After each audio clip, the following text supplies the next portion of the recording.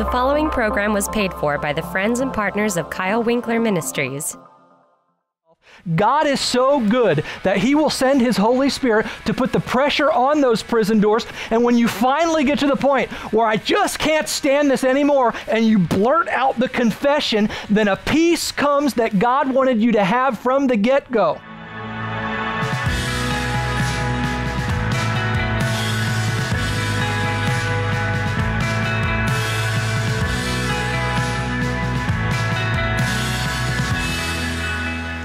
Living a shame-free life is often a process of many stages. It's not an overnight process. Mine didn't happen overnight for sure, but it was really many years of dealing with layer upon layer upon layer. I didn't have what I'm trying to give you here as a step-by-step shame-free living series, but really mine was working with the Holy Spirit, building foundation upon foundation upon foundation. And I think often that's just what God does with people that He's called to be teachers or people that He's called to help other people through things, is that we don't get the shortcuts usually. We have to take the long scenic routes of learning how to walk through this stuff and walk out this stuff so that we can later have the compassion, the empathy for people who are dealing with similar situations to help them walk it out and come into the breakthrough for their lives as well. So I'm not saying that this process has to be years for you, okay? I pray that it isn't. But also, there is no timetable here, okay? So don't put more shame on yourself feeling like you're wrong because you haven't gotten to some sort of level of feeling that you have set for yourself, okay? And this is why I have been going through this series in a very structured way. You had to understand the foundation of God taking your old identity of sinner, of shame upon Himself, crucifying it, and Him giving you Jesus' identity of rightness and learning how to walk this out so that you could get to this next step that we're talking about today, which is the hardest one to do, but it's also the most freeing, and that's letting someone in on your story. And now you all are looking really afraid. But that's why I had to build this up here, because if you're not at the point of understanding that you are right with God, that you have been made right, then you're never going to get to the point of being able to share your story with somebody else. You have to understand your identity in Christ, the new nature that you have, so that you're not as fearful about what is somebody going to think if they find out about the things that I've been through or the things that I'm struggling with. And this is the process that the Bible really outlines. In Ephesians 4:24, the verse we looked at last time, it says, "Put on your new nature, created to be like God, truly righteous and holy." So this is about your new identity, your new nature, your rightness in Christ. But once you get that down, the next verse, verse 25, tells us what to do. And this is hard hitting, okay? So buckle up your seatbelts, all right? This is a tough one to do. But it says, so stop telling lies. Let us tell our neighbors the truth, for we are all parts of the same body. Now, stop telling lies has various applications, I think, beyond just the obvious, beyond just not telling a lie or a fib to your neighbor about what you did last week or about your business dealings or, some kind of personal relationship thing or whatever, just the kind of the casual things that we sometimes tell little white lies, right, about.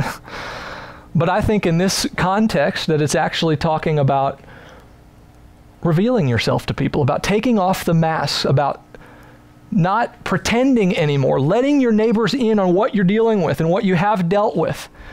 And just to give the disclaimer right up front here, I'm not talking about telling the world. I'm not talking about this becoming your public platform. It says neighbors here, okay? Not the world, it says neighbors. And so those are the people that are close to you. Those are the people that are a part of your life, that have been in your lives for a while. So you can rest easily here. But some people say, well, why do I have to tell anybody in the first place? Can't I just confess to God? Isn't that enough? Well, yeah, in part that is. You have to get to the point of getting this stuff out of you and to God, yes. But God's not surprised anyway, okay? It's not that God doesn't know this stuff. Like I said a couple weeks ago, when I vocalized some things to God, He said, Kyle, you are no surprise to me. I knew all of that stuff anyway, yet I still called you, yet I still chose you, yet I still want to use you, okay? So your confessing it to God, getting it out of you, is to get you spiritually at peace. And that is step one, your rightness with God. But there is a whole new level of freedom and peace to be had in your life if you can get to the point of letting somebody else in on the secrets. Because really, so much about the identity complexes that we have is that how we view ourselves is often based upon what we believe other people view us as. This is why we're so afraid to let people know about things. Because, oh no, if they know, maybe it's going to skew their view of me. Or maybe it's going to confirm to me what I have feared about myself for so long. Maybe it's going to confirm that I am just damaged goods. Maybe it is going to confirm that I am just one big, bad, messed up, wrong person. And these are the lies that the enemy will plant in your mind to keep you back from this freeing process. All the what ifs and how are they going to react and what are they going to say and are they going to love me? Are they going to reject me? But you know, in every situation of this that I've seen, every situation where I've seen somebody be open to a person that God led them to, a trusted someone, it's actually confirmed the opposite for them. It's confirmed that they are loved despite the things about them that they feel were unlovable. You know, David, King David, he knew something about shame.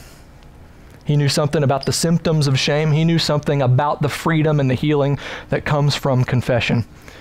In 2 Samuel 11, it kind of records the story of when kings were typically out at war, David stayed back.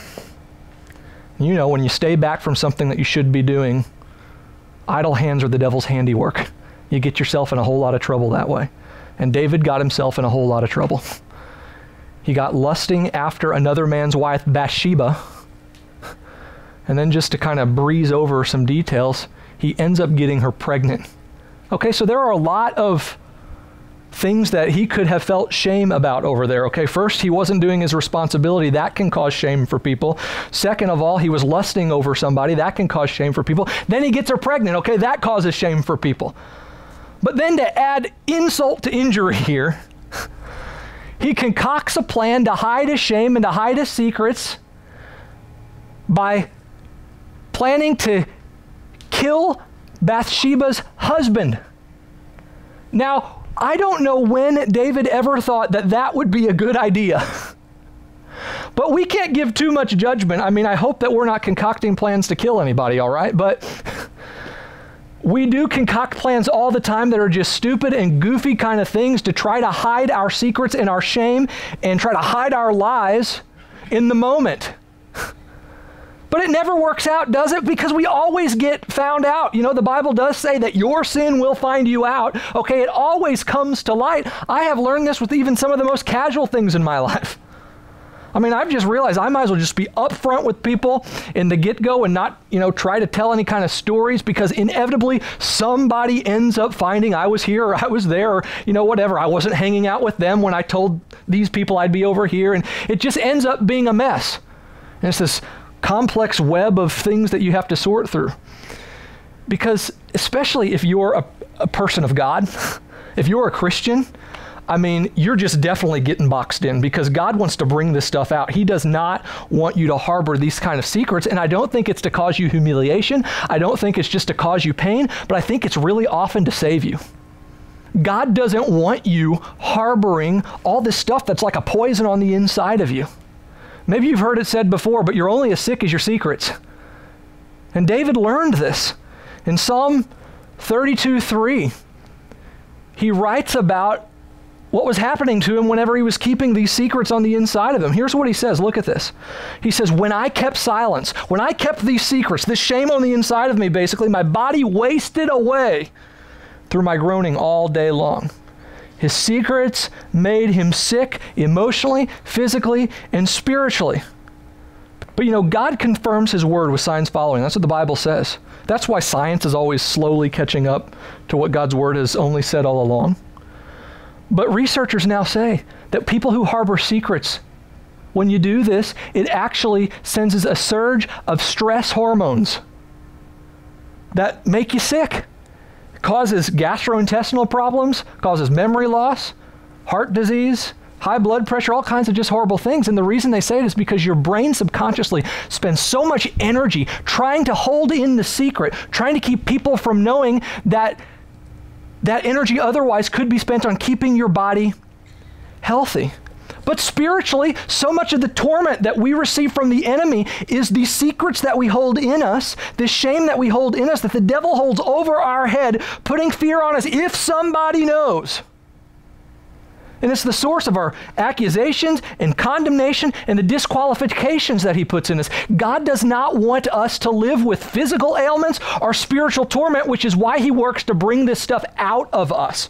And so getting back to David's story in 2 Samuel 12, David gets confronted by the prophet Nathan.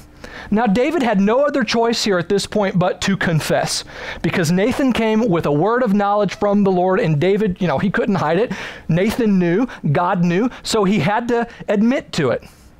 But David didn't go grieving over being humiliated after that. He said, "No, I had to confess." No, actually, David celebrated that it brought him to confession. And that psalm that we looked at, Psalm 32, where David was saying, my body was wasting away from my secrets, he actually then talks about how what joy it is for those who live their lives honestly. And he says, when I confessed, my guilt was gone. So just to share from my life kind of how this works out, I think for a lot of us today, I don't think that somebody has to come and confront you, but we are always being confronted by the person of the Holy Spirit. And he's more present than any other person can be. So I really experienced this when there were things in my life, just things that you've heard me talk about things people said about me, things that put into me, just humiliating things to me. Maybe other people it wouldn't be so much, but they were to me. And so I had just vowed that I was never going to let anybody in on this stuff. I was going to take this stuff to the grave. The problem is when you vow to take something to the grave for the reasons that I just mentioned, the grave actually comes faster. And so I started having this pressure that was mounting up on the inside of me. And by this point, I knew my identity in Christ. I knew my rightness with God, but the pressure was still mounting. And finally, God said to me, he said, Kyle, I have put people in your life that I want you to reveal your story to. Okay, all right, God. And just to make a long story short, I got a new freedom and a new peace in my life when I finally went to a few trusted people and I filleted myself and I said, okay, here is my story. Here are the things that I've been through. Here are the things that people have said about me. Here are the wounds that had given me. Here are the struggles that I had. Here are the things that I feel. Here are the fears that I have because of it all. Take me or leave me, but this is me. And thankfully, in my situations, the people took me. But when I finally formed my lips to get some of this stuff out of me, it gave me new levels of freedom, new levels of peace, new levels of healing that I never had before. So let's look at confession here. What is confession? The Bible says that we are to confess to our neighbors. James 5:16 here. I think it's the most popular. It's a theme for the rest of this message here. We're going to really unpack it, but it says, confess your sins to each other and pray for each other so that you may be healed. That word confession there is the Greek word exolomageo. And it means the obvious, to say and to speak and to share, but there's kind of a nuance with this word, which I love, which means to blurt out.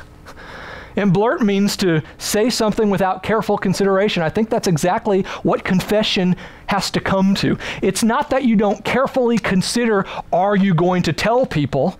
I think human nature is we mull that kind of stuff over in our minds for so long. But when you get to the point where you're like, okay, I'm going to do this. In order to follow through with it, you have to abandon your careful consideration of what are they going to think, how are they going to react, all the worst case scenarios, and you have to get to the ledge and you finally have to blurt it out. And the best way that I can think of this is when I went skydiving at the end of my high school years. And there we were. We got up to like 12,000 feet in the air. And I'm looking down at the ground and I am thinking, when did I ever think that this was a good idea? To jump out of a perfectly good airplane.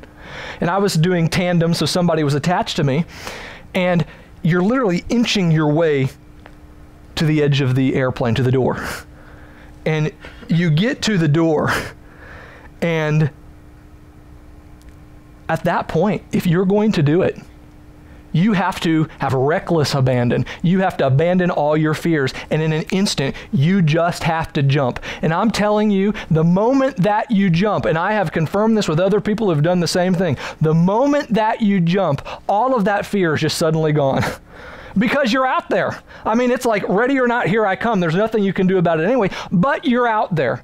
And there's a peace that comes when you finally get to the ledge and you take the leap. And that's what happens with confession. When you finally get there and you're finally ready to abandon the care of what other people think because you know you are right with God, you know He has made you right, then you can just blurt it out. And when you do, just as that verse says there, healing starts to come. And so for the rest of this message, I want to talk about the different ways that sharing your story heals you, the positive things that it will give you for your life. And I know, looking at the time, that we're not going to get through all of the 5 ways that I have here, so we're going to continue this message next time. And we're going to go into more detail. I don't want to breeze through all of this stuff because it's so important. But the first way that confession heals you is that it brings you peace. Somebody once said, and I love this quote, that there is no greater agony than bearing an untold story on the inside of you. And that is so true. Because, as I mentioned from my story, a pressure mounts. Over time, a pressure mounts when you're harboring this shame and you're harboring these kind of secrets. And I think often we think that pressure is spiritual warfare and this is the devil, and we fight and we fight and we fight and we bind and we loose and we cast out all this pressure, but it doesn't go and it's not working.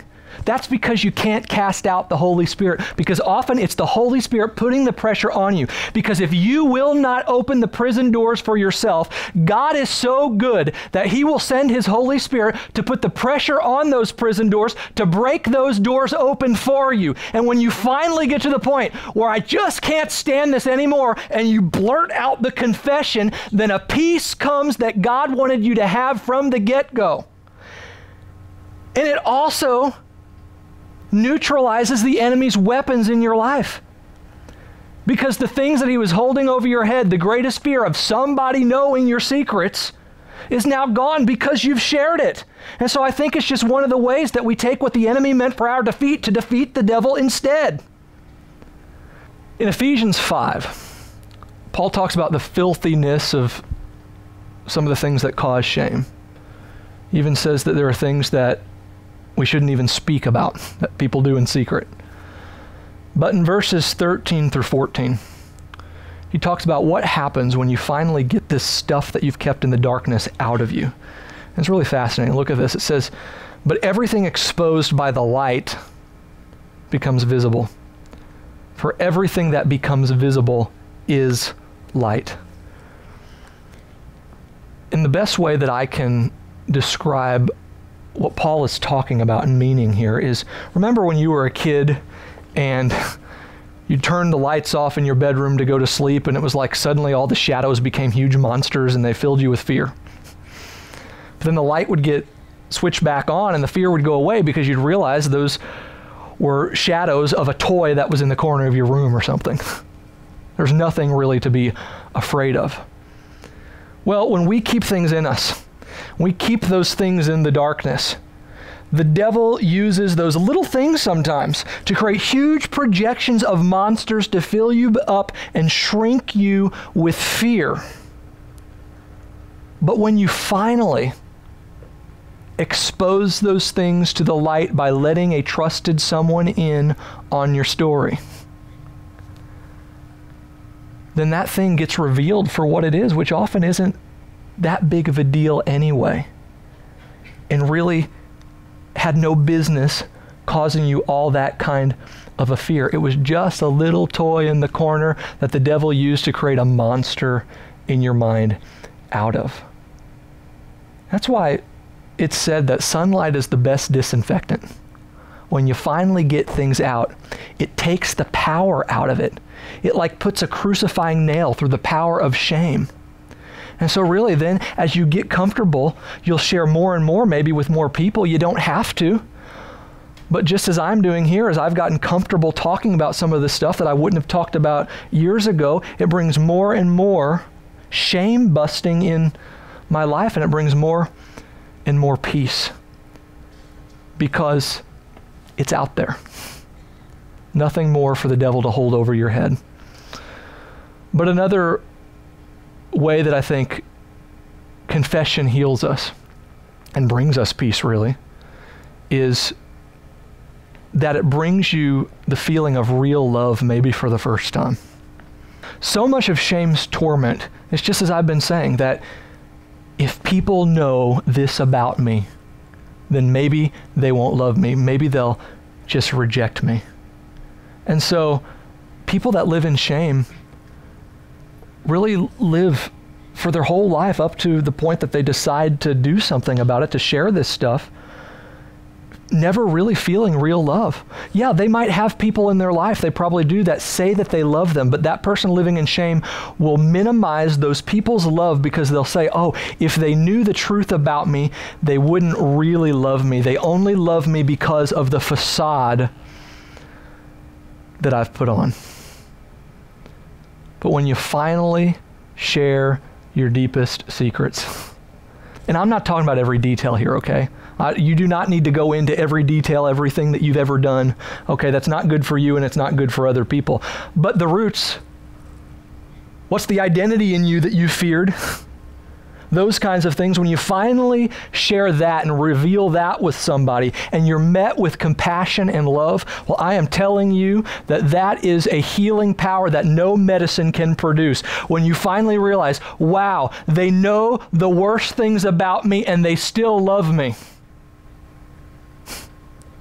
It's been said that the 4 most powerful words in the English language are, I love you anyway.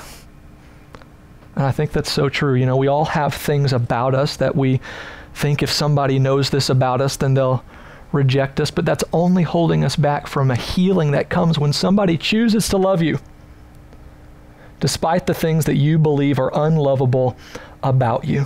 When you finally take those layers down, you take those walls down, and you let love penetrate into your core. This might be a poor example, I don't know, but think about an onion. If you cut an onion open, in the middle of the onion is called the heart of the onion. And actually, if you Google some of these images, you'll actually see some of them actually look like a heart. But that's the core of the onion. And around that core is sometimes very thick layers. Well, at our core is our heart, representing everything about us. And many of us have very wounded cores, and so we have built these walls that I've been talking about, these layers around us to try to protect our wounded core. But the problem is it never gets healed. It just stays wounded. It just stays bleeding as long as we keep these walls up. So you can put all kinds of healing salves around the outer layer of that onion, but it's never going to be able to penetrate into the heart. And you can do all kinds of things, try to apply to mass symptoms to your outer layers of the walls that you've put up, but it's never going to get to the core of you. The love of other people is never going to get to the core of you as long as you keep up those walls. So eventually what you have to do is you have to take the layers. You have to expose them to the sunlight. You have to expose who you are, expose those wounds, let people in so you can finally feel real love penetrate in to the core of you, and let that heal you. Because it will. It'll heal you like you can never imagine, like you've never experienced before. Now, we've only got through 2 of these, and there are 3 more to get through, and I also want to share some cautions. I want to tell you how to select people to share with and how to just get started. And so this is a big message I didn't want to breeze through. So we're going to continue next time looking at all that stuff. But maybe it's kind of bubbling up on the inside of you that, okay, I'm thinking maybe I want to share some things with people. Well, just wait till you hear the last message, okay? Wait till we get through that. But for now, what I want you to do between now and then is just pray and reflect on what we talked about. You're only as sick as your secrets. God does not want you physically sick, spiritually tormented. doesn't want the devil having things to hold over your head. But he wants you to get to the point of knowing you are right so that you can be able to share with somebody else and experience the peace and the real love that comes from letting someone in on your story. Let's pray. Do you struggle with forgiving yourselves of old mistakes? Do you battle with something past or present that makes you feel unlovable, undesirable, or even unusable by God?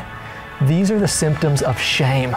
In a culture saturated with so much junk, it's no surprise that shame is at an all-time high, and it's being effectively used by the enemy to silence and destroy God's people.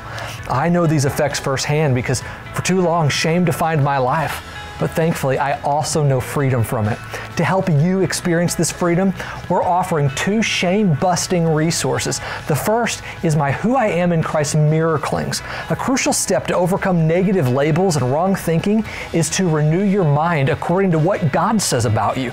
These miraclings are powerful at helping you do just that. Attractively designed with 6 big, bold declarations in scriptures, these cling to any mirror or solid surface, providing constant reminders of the truths of your identity in Christ.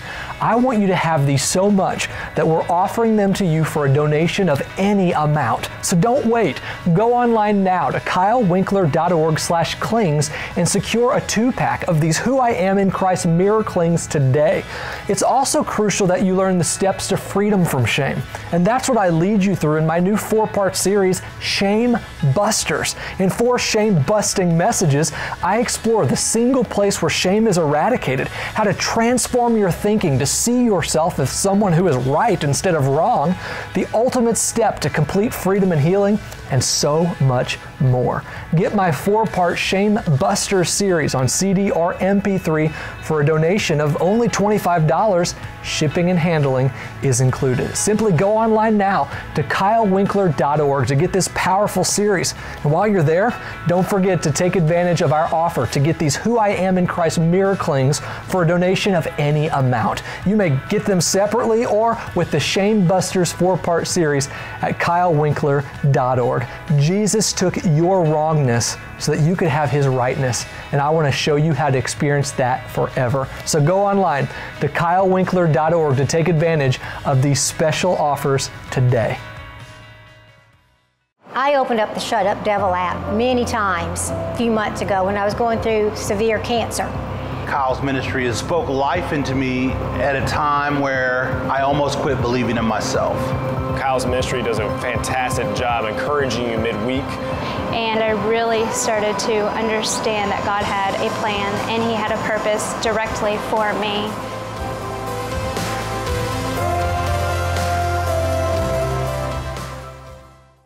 For us in our lives, when I finally took off the facade of a perfect person and I finally started to share some things, compassion rose up in me so that when I pray, when I preach, if I kind of counsel with somebody one-on-one, I end up seeing myself in them, but more so, they end up seeing themselves in me.